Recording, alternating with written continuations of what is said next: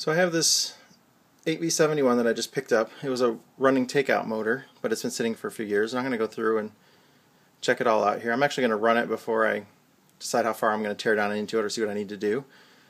First thing I want to do is go move the throttle linkage, and it doesn't move.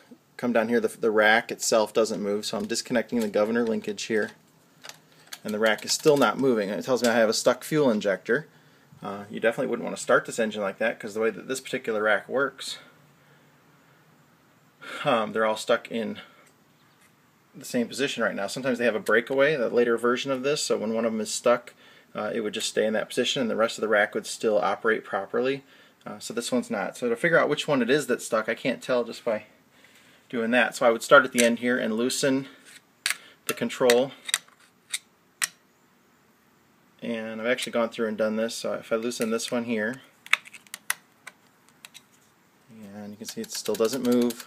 If I jiggle it back and forth, it's not moving. And then I go to this one and loosen it, I will learn